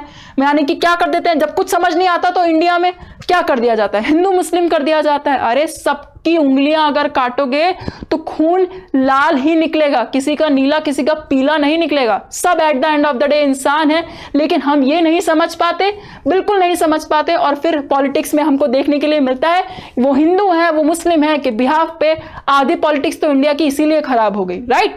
तो ये जो लोग प्रोवोकेटिव भाषण देते हैं, अब जो ये नए नोडल ऑफिसर हैं ये अपनी टास्क फोर्स के साथ मिलकर हेट स्पीच फैलाने वालों को और दंगाई भाषा फैलाने वाले लोगों की रिपोर्ट तैयार करेंगे, और ये भी देखेंगे कौन लोग हैं जो फेक न्यूज करते हैं, and he has been directed to take steps. अब ये उन लोगों का पूरा एक डेटा बना के रखेंगे जो लोग हेट स्पीच देते हैं, प्रोवोकेटिव स्टेटमेंट्स देते हैं, दंगा उकसाने वाले भाषण देते हैं और फेक न्यूज देते हैं ना, उनकी पहले तो ये पूरी इनकी टास्क फोर्स मिलकर पूरी एक रिपोर्ट बनाएगी, और उसके बाद इनको डायरेक्टेड किया गया है, इनको निर्देश दिए गए हैं कि to take steps to prohibit instances of dissemination. ठीक है, डिसेमिनेशन का मीनिंग अभी बताया था, क्या होता है जल्दी से बताइए, लिखते जाइए कि डिसेमिनेशन का मीनिंग क्या होता है। तो इन नोडल ऑफिसर्स और इनके टास्क फोर्स को निर्देशित किया गया है कि ये इस तरह की वारदातों को रोकने के लिए, इस तरह के इंस्टेंसेस को रोकने के लिए के लिए अब ये डायरेक्टेड है, इनको निर्देश दिया गया है, और इनसे ये भी कहा गया है of offensive material through different social media platforms और एनी अदर मीन्स। देखिए लोगों को समझ तो है नहीं, वो क्या करते हैं, दंगा भड़काने के लिए फेसबुक पे, ट्विटर पे और पिंटरेस्ट पे और इंस्टाग्राम पे एक भड़काई हुई पिक्चर लगा देते हैं, हिंदू मुस्लिम के नाम पर एक भड़काई हुई पिक्चर लगा देते हैं, लोग आपस में एक दूसरे से प्रचार करना, बिल्कुल ठीक। तो प्रचार करना आपने जो बताया ना डिसेमिनेशन, वही यहां पर लिखा है कि जो लोग सोशल मीडिया या दूसरे प्लेटफॉर्म्स के माध्यम से, चाहे फेसबुक हो, चाहे ट्विटर हो, चाहे इंस्टाग्राम हो, चाहे पिंटरेस्ट हो, इसके माध्यम से जो लोग गलत चीजों को फैला रहे हैं, उसका प्रचार प्रसार कर रहे हैं। मेरे स्टूडेंट्स कितने माइंड ब्लोइंग है, देखा अभी याद करा है, फटाक से याद भी हो गया, कितने माइंड ब्लोइंग है। तो आपको पैसेज भी समझने में कितनी आसानी हो रही है। तो डिफरेंट मीडियाज पर डिफरेंट मीनिंग से, डिफरेंट मेथड से जो लोग ये गलत चीजों को फैला रहे हैं, उनके खिलाफ अब ये जो नोडल ऑफिसर और इनकी टास्क फोर्स है वो क्या करेगी, कुछ सख्त कदम उठाएगी। ठीक है, नेक्स्ट एडिशनली ये भी कहा गया है कि both the central and the state governments have been directed to broadcast public notifications। केंद्र और राज्य सरकार दोनों को ही सुप्रीम कोर्ट के द्वारा निर्देश मिले हैं कि वो अब पब्लिक नोटिफिकेशंस का ब्रॉडकास्ट करे, उनका जो है उस प्रसारित करे, कहां पर, रेडियो के माध्यम से, टेलीविजन के माध्यम से और दूसरे सोशल मीडिया के माध्यम से लोगों को ये बताए, ये इन्फॉर्म करे उस ब्रॉडकास्टिंग में कि अगर किसी ने कानून को अपने हाथ में लिया तो फिर उसके क्या नतीजे उसको देखने के लिए मिलेंगे, है ना। अगर किसी ने अपने हाथ में कानून लिया तो फिर उसको क्या नतीजे देखने के लिए मिलेंगे। सुप्रीम कोर्ट ने कह दिया है कि केंद्र और राज्य सरकारें जो हैं इस इंफॉर्मेशन को, पब्लिक के इंटरेस्ट में इस इंफॉर्मेशन को जो है रेडियो पर ब्रॉडकास्ट कर दें, टीवी के माध्यम से और दूसरे सोशल मीडिया के माध्यम से बता दें कि कितनी बुरी हालत होगी अगर लोगों ने लॉ को अपने हाथ में लेने की कोशिश करी। अरे सरकार है, अगर गवर्नमेंट है तो, पुलिस है तो वो क्या कर रहे, वो करेंगे ना।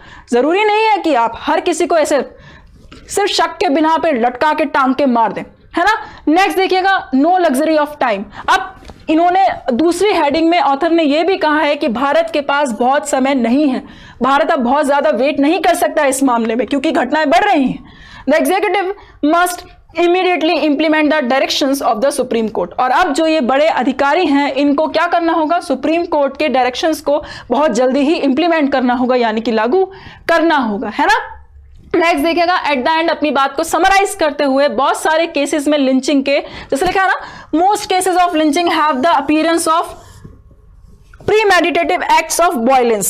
मतलब आपको पता है कि जो बहुत सारे लिंचिंग के एक्ट्स हुए हैं, जो अभी हत्याएं हुई हैं, इनके जो ज्यादातर पीछे का रीजन है ना, वो ज्यादातर यही है कि लोगों के मन में कहीं ना कहीं ये फीलिंग आ चुकी थी, कहीं ना कहीं उनके वो बायस हो चुके थे, उनको जो है ना दंगा ही भड़काना था, उनको कोई काम नहीं करना था, उनका सिर्फ मीनिंग यही था कि किसी तरह से दंगा फैले, सिर्फ राजनीति थी। तो ये प्रीमेडिटेटेड का मतलब होता है पहले से सोचा समझा, पूर्व चिंतित, जिसको हम डेलिबरेट कहते हैं, इंटेंशनल कहते हैं। भाई इंटेंशनल तो सुना हुआ है ना, कॉमन वर्ड्स का इस्तेमाल मत किया करिए, तभी तो आपकी वोकैबुलरी इंप्रेसिव होगी।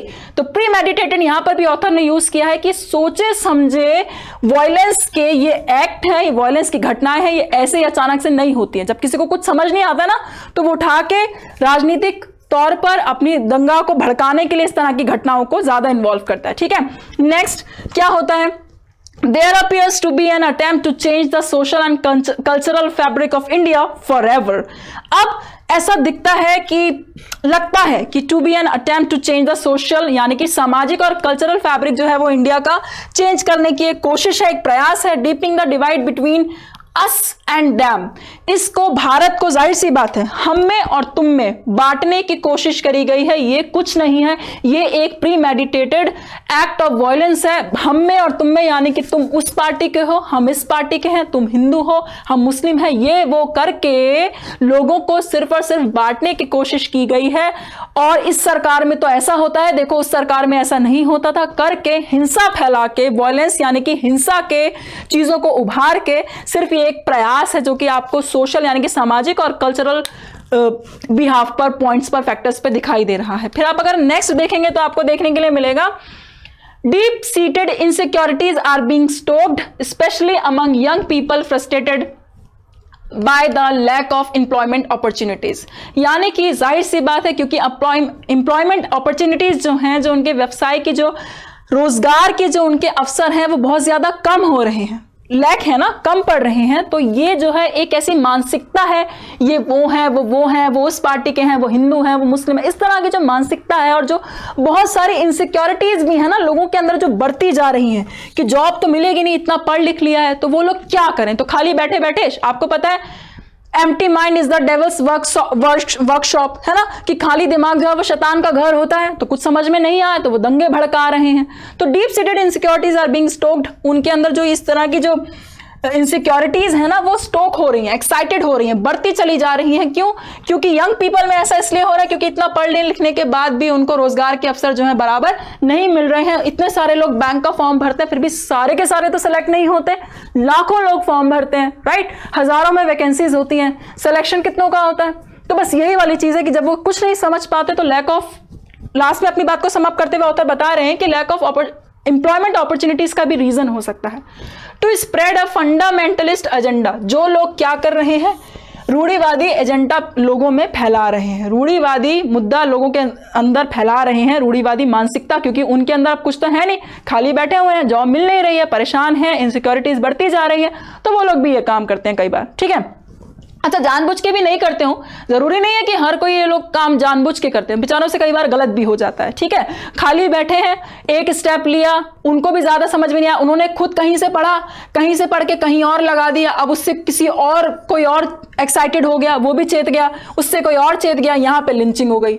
ले अब क्या हुआ, मतलब एक खाली आदमी था, उसने कुछ नहीं करा, उसने सोशल मीडिया पे एक पोस्ट देख लिया। इसलिए अब सरकार को कहा गया कि सोशल मीडिया पे भी जो छोटी छोटी चीजें हैं ना, उसको हर डिस्ट्रिक्ट में अपॉइंट हुआ नोडल ऑफिसर अब देखेगा कि सोशल मीडिया पे भी कोई कुछ उकसाता हुआ प्रोवोकेटिव पोस्ट डालता है ना, तो उसको तुरंत पकड़ लिया जाए और उसको तुरंत उससे पूछा जाए कि भैया आप स्टूडेंट हैं, पढ़ रहे हैं, जॉब ढूंढ रहे हैं या क्या कर रहे हैं आप क्या यहाँ पे दंगा भड़काने के लिए बैठे हुए हैं क्या? तो वही है कि हम अपनी कंट्री को इस तरह से टूटने नहीं देंगे, ठीक है। This agenda can not be fought bye courts directive. अब ये जो एजेंडा है ना, रूढ़िवादी मानसिकता का एजेंडा, ये खाली अदालत के निर्देशों से नहीं लड़ा जा सकता इसके अगेंस्ट, राइट। ना ही खाली संविधान से लड़ा जा सकता है और ना ही खाली पुलिस के प्रक्रियाओं से इससे अकेले लड़ा जा सकता है। It must be fought politically. इसको राजनीतिक तौर पर भी मतलब देखना होगा, और इसको अगर इससे हमें अगर लड़ना है तो बहुत ज्यादा हमको पॉलिटिकली भी इसके अगेंस्ट देखना होगा कि पॉलिटिकल क्या रीजंस हैं। तो it must be fought politically, इससे लड़ना होगा हमें पॉलिटिकली, ठीक है। अब अगर ग्रामर रूल्स की बात करें तो ग्रामर रूल्स में आपको क्या देखने के लिए मिलेगा भाई? हाँ, बहुत सारे ग्रामर रूल्स हैं। सबसे पहले तो आपको यही देखने के लिए मिला था कि यूएस से पहले क्या लगा हुआ है? दा लगा हुआ है। आपको भी पता है क्या होता है कि किसी भी फेडरेशन से पहले दा लगता है, फेडरेशन से पहले दा लग गया। यूएस एक सिंगुलर एंटिटी है, इसलिए वर्ब भी कैसा आया है? सिंगुलर आया है। आपको पता है सिंगुलर एंटिटी है इसलिए वर्ब भी सिंगुलर आया है। लेकिन अब यहां पर देखिए लॉज हैं, बहुत सारे लॉज जो यूएस ने लगाए थे एंटी लिंचिंग को लेकर 19वीं शताब्दी में, वो काफी नहीं हैं, क्योंकि सब्जेक्ट कैसा है? प्लूरल है। इसलिए यहां पर जो वर्ब है, हेल्पिंग वर्ब है, वो भी कैसी आई है सर? प्लूरल आ गई है, ठीक है। नेक्स्ट देखिए पूरे देश में तो यहां पर क्या लगा है? अक्रॉस द कंट्री, ठीक है। किस तरह का लगा हुआ है? Across the country. नेक्स्ट अगर हम देखेंगे तो वहां पर आपको जानने के लिए मिलेगा, जैसे लिखा है नॉट बिलो, तो ये बिलो और अबव जो होते हैं वो किसी भी पद की, किसी भी पोस्ट की रैंक बताने के लिए इस्तेमाल की जाने वाली प्रीपोजिशंस हैं। ध्यान रखिएगा, बिलो और अबव जो है वो किसी भी पोस्ट की रैंक बताने के लिए यूज की जाती है। अगर ऊपर का तो अबव, और अगर नीचे का हो गया रैंक से तो उसके लिए किसका इस्तेमाल किया जाता है? बिलो का इस्तेमाल किया जाता है, ठीक है। अब देखिए ही, उसको निर्देशित किया गया है, किसको? नोडल ऑफिसर को और उसकी पूरे टास्क फोर्स को। तो यहां पर नोडल ऑफिसर्स यानी कि एसपी की बात हुई है, जो कि अब हर स्टेट को निर्देशित किया गया है कि वो हर डिस्ट्रिक्ट में काम करेंगे। तो ही हैज बीन, उनको निर्देशित किया गया है। ही के साथ हैव बीन नहीं लगा है, क्या लगा है? हैज बीन का प्रयोग हुआ है, आपको भी दिखाई देगा, ठीक है। नेक्स्ट देखेंगे तो यहां पर टू के साथ क्या लगा है? टू के साथ वर्ब की फर्स्ट फॉर्म लगी हुई है, आपको भी पता है, यूज करते हैं। अच्छा देखिए, लास्ट मंथ की बात होती है, प्रीवियस मंथ की बात होती है, तो वो जो टेंस होता है ना, ध्यान रखिएगा, वो कुछ नहीं होता है, वो पास्ट इंडेफिनिट टेंस होता है। इसलिए यहां पर आईएनजी नहीं लगा है, इसलिए यहां पर हैड, हैज, हैव कुछ नहीं लगा है, ठीक है। इसलिए यहां पर सीधे सीधे वर्ब की सेकंड फॉर्म इस्तेमाल कर दी गई है, क्योंकि आपको भी पता है कि पास्ट इंडेफिनिट का अगर अफर्मेटिव बनता है तो उसमें वर्ब की सेकंड फॉर्म का इस्तेमाल होता है। कैसे पता चला कि पास्ट इंडेफिनिट है? क्योंकि यहां पर लास्ट मंथ लिखा हुआ है, लास्ट मंथ है ना, लास्ट मंथ, प्रीवियस मंथ, तो क्लियर है कि ये पुराना है और अभी ज्यादा निकला हुआ नहीं है, इसलिए इससे पहले वर्ब की सेकंड फॉर्म लगी है, ऑब्जर्व्ड लिखा हुआ है। नेक्स्ट देखेंगे तो आपको यहां पर देखने के लिए मिलेगा किसके माध्यम से? Have been. अब आपको पता है कि वहां पर एक सिंगुलर एसपी को डायरेक्ट किया गया था, यहां पर गवर्नमेंट्स को किया गया। कौन कौन सी गवर्नमेंट को? केंद्र सरकार और राज्य सरकार को भी निर्देशित किया गया है कि वो भी इंफॉर्मेशन को जो है, नोटिफिकेशन को जो है वो ब्रॉडकास्ट कर दें। किस पर? चाहे किसी मुद्दे पर, चाहे किसी माध्यम से, उस पर, तो रेडियो पर, टेलीविजन पर और दूसरे मीडिया प्लेटफॉर्म्स पर, ठीक है। तो पर है तो इसलिए वहां पर किसका इस्तेमाल किया गया है? ऑन का इस्तेमाल किया गया है।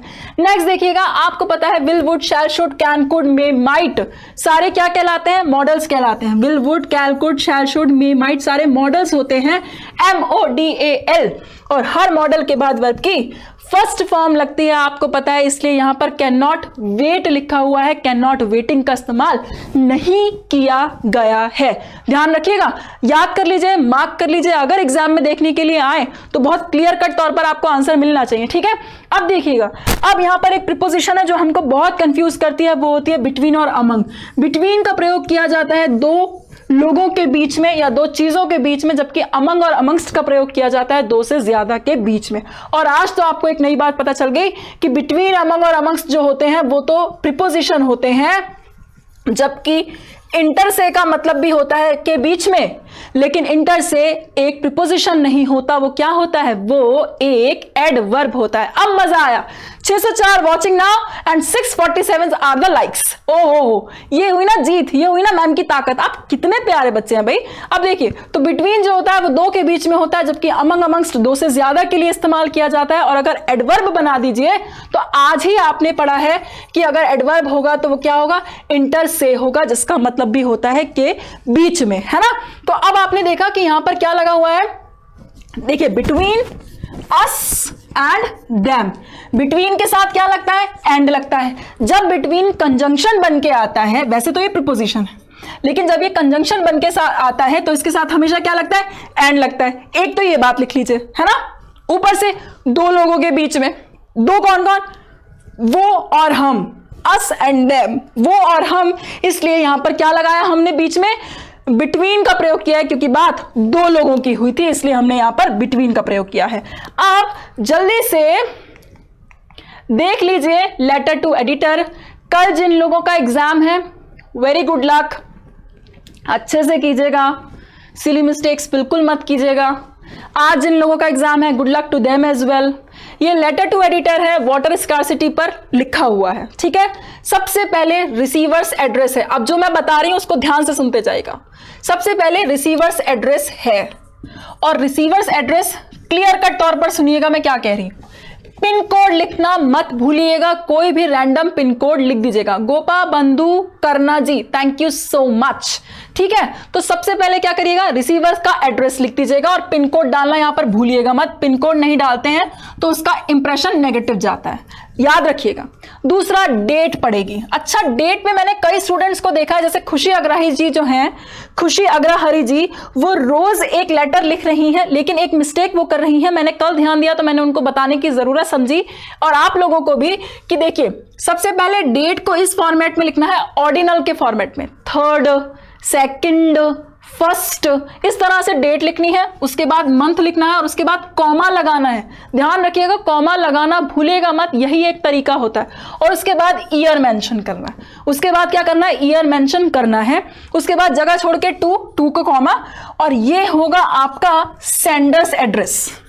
भूलिएगा मत, अगर आप पैटर्न पर भी कुछ लिखकर आएंगे ना तो भी आपको बहुत फायदा मिलेगा। अब ये सेंडर्स एड्रेस है, जिसको आप भेज रहे हैं उसका एड्रेस है, तो आप एडिटर को भेज रहे हैं द हिंदू के, है ना। मेंशन किया है आपने, कहां, कॉर्पोरेट ऑफिस न्यू दिल्ली, और वहां का भी कोई रैंडम पिन कोड लिख दीजिएगा। आपको इस बिहाफ पे जज नहीं किया जाएगा कि आपने सही लिखा या गलत लिखा। थैंक यू सो मच आपके लाइक्स के लिए। आपका लाइक्स मेरा मोटिवेशन, मेरी ताकत, आपका प्यार, बस यही चाहिए मुझे। और इंग्लिश हवा नहीं है, इंग्लिश इज नॉट अ बगबियर, ध्यान रखिएगा, ठीक। फिर उसके बाद आपने सब्जेक्ट लिखा है, तो सब्जेक्ट में बता दिया कि पानी की हमारी लोकेलिटी में प्रॉब्लम आ रही है, पानी की हमारी लोकेलिटी में प्रॉब्लम है, तो सेंडर्स एड्रेस के बाद सब्जेक्ट लिखना मत भूलिएगा। इसके बाद आगे बढ़िए तो आपको देखने के लिए मिलेगा रिस्पेक्टेड सर। आप भी जानते हैं सैल्यूटेशन बहुत इंपॉर्टेंट होता है, बिना सैल्यूटेशन के बात नहीं होगी, ठीक है। कॉमा लगा दीजिएगा इसके बाद, और उसके बाद सबसे पहले तो प्रीफेस देंगे। आप प्रीफेस देंगे कि प्रीफेस क्या है, प्रीफेस ये है कि मैं आपके न्यूज़पेपर के माध्यम से ध्यान, आपका म्यूनिसिपैलिटी अथॉरिटीज जो हैं उनका ध्यान अट्रैक्ट करना चाहती हूं, कि करना चाहता हूं या चाहती हूं कि मेरे मोहल्ले में, मेरे लोकेलिटी में, मेरे एरिया में पानी की क्या हो रही है, शॉर्टेज हो रही है, राइट। फिर नेक्स्ट देखिएगा, ये रही बॉडी। बॉडी में आपने सारे रीजन, सारे पॉइंट बताए हैं कि लास्ट 7 डेज से हमारी कॉलोनी में पानी की जो सप्लाई है वो बहुत ज्यादा इरेगुलर हो गई है। ध्यान से देखते जाइएगा, बहुत प्रॉब्लम हो रही है। कई बार तो पानी जो है वो पूरी तरह से सप्लाई ही नहीं होता है, जबकि कुछ अगर अगली बार में बात की जाए तो कई बार पानी बहुत कम समय के लिए सप्लाई किया जाता है, जिस वजह से बहुत प्रॉब्लम हो रही है, ठीक है। ऊपर से मोरओवर इसके साथ ही साथ पानी जो है वो बहुत गंदा है, कीचड़ है उसमें, और वो बहुत ज्यादा पॉल्यूटेड है। कई बार तो कीड़े भी पानी में तैरते हुए देखने को मिल जाएंगे, ठीक है ना। कई बार तो पानी में कीड़े तक देखने के लिए मिल जाएंगे। आपको सारी बातें समझ में आ गई। उसके बाद आपने बताया कि आपने बहुत सारी कंप्लेंट्स करी है, लेकिन फिर भी अभी they have fallen on def years, मतलब उन्होंने आपकी चीजों पर ध्यान नहीं दिया, फोकस नहीं किया, और आपकी बातों को जो ऐसे ही टाल दिया है। उसके बाद आपने लास्ट में अपनी बात को समराइज करते हुए कहा है, आई होप, उम्मीद करती हूं कि you will be kind enough to publish this letter in your daily, मतलब आप अपने एस्टीम्ड डेली में मेरे इस लेटर को पब्लिश करेंगे, मैं इसकी बड़ी उम्मीद करती हूं या करता हूं। करके आपने अपनी बात को कंप्लीट कर दिया। और मुझे यह भी लगता है कि जैसे ही हायर अथॉरिटीज ये लेटर पढ़ेंगे ना आपके न्यूज़पेपर में, सबसे पहले वो स्टेप लेंगे और इस प्रॉब्लम को सॉर्ट आउट करेंगे। ठीक है, यहां पर इन्होंने अपनी बात को सम अप कर दिया और उन्होंने कह दिया कि ऐसा होगा फिर ऐसा होगा। इसके बाद नेक्स्ट थैंकिंग यू। आपको पता है कि आपको एंडिंग हमेशा कर्टियस करनी होती है, थैंकिंग यू लिखना होता है, थैंक यू मत लिखिएगा। थैंक यू फॉर्मल नहीं काउंट होता है, तो थैंकिंग यू लिखिएगा। योर सिंसियरली देखिए, लविंगली मत लिखिएगा, फेथफुली मत लिखिएगा। ध्यान रखिएगा, फेथ की जरूरत होती है बैंकिंग फील्ड में, वहां पर आपका फेथ चाहिए होता है। ठीक है, ट्रूली आपके प्रिंसिपल वगैरह के नॉर्म्स में अगर आप लगा देंगे या फेथफुली लगा देंगे, जब प्रिंसिपल के केस में या किसी बड़ी अथॉरिटी इस तरह की बात हो जाएगी तो वहां पर ऑब्लाइज्ड होता है ना, तो वहां पर लिखते हैं ट्रूली। तो वहां पर आप लिखते हैं कि योर्स ट्रूली जब घर खानदान में इनफॉर्मल लेटर में बात करते हैं। ठीक है, जब बैंकिंग इंडस्ट्री में बात करते हैं तो योर्स फेथफुली। ठीक है, अब अगर किसी बड़े को लिख रहे हैं, लेटर टू एडिटर है, तो आप उनके लिए सिंसियर हैं, योर सिंसियरली, आप एक सिंसियर नागरिक हैं। तो इसका भी ध्यान रखिएगा कि आप कब कहां क्या लिख रहे हैं, योर सिंसियरली। और आपने नाम लिख दिया गौरी, कोई गौरी है जिन्होंने लेटर भेजा है तो उन्होंने अपने कहा है कि योर सिंसियरली, है ना। और अगर घर पर लिख रहे हैं तो वहां पर आप लविंगली भी लिख देते हैं, योर्स लविंगली, मतलब आप की लविंगली डॉटर या ब्रदर या सिस्टर जो भी है, और उसके बाद उसका नाम मेंशन कर देते हैं। आई होप आपको आज का सेशन समझ में आया है, पसंद आया है, और अगर कोई भी कमी लगी है ना तो वो भी बताइएगा कि क्या कमी लगी है ना। डिसलाइक करना मोटो नहीं है, मोटो ये है कि आप बताएं कि मैं क्या कल और ठीक कर लेके आऊं। ठीक है, कमेंट करिएगा कि आपको और क्या जानना है, वोकैबुलरी साथ में लिखिएगा। लाइक करिएगा सेशन अगर पसंद आया है तो, सब्सक्राइब आप कर चुके हैं मैं जानती हूं, और उन लोगों के साथ ये शेयर करिए शो जिसको इसकी सबसे ज्यादा जरूरत है, जो लोग कहते हैं कि इंग्लिश इज अ बगबियर, इंग्लिश मुझे कुछ समझ में नहीं आती। हम जड़ सिरे से शुरू करेंगे और लास्ट तक लेके जाएंगे। गुड लक उन सबको जिनका आज एग्जाम है, गुड लक उन सबको जिनका कल एग्जाम है। हम साथ में मिलकर इस बार SBI पार का नारा लगा रहे हैं, और इस बार तो करके ही मानेंगे, नहीं तो IBPS भी हमारी मंजिल है, हम उसको तो क्लियर कर ही लेंगे। कल फिर मिलेंगे नए एडिटोरियल्स के साथ, नए ओवरव्यूज के साथ और नई वोकैबुलरीज के साथ। तब तक keep practising, keep revising. Good luck, good by two all.